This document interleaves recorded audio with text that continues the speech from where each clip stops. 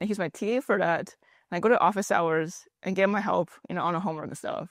And then there was like maybe like one or two times where like I stay after and ask Pedro, okay, what did you research?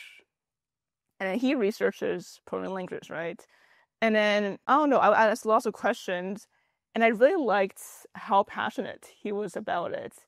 And then he would go into a lot of depth, and I really appreciate that. Like he literally drew stuff on the whiteboard, about like church and Turing, and then I think he drew like the big cube.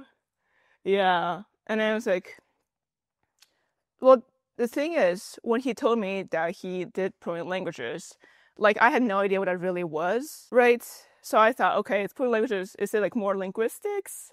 Like what is it about I really study?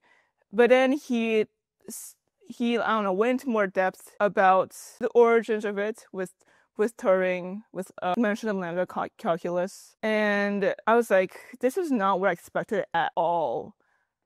So that's kind of what sparked the interest in it. Was like I just had no idea about this field, and it's like so broad, and I liked how it's a little bit meta too.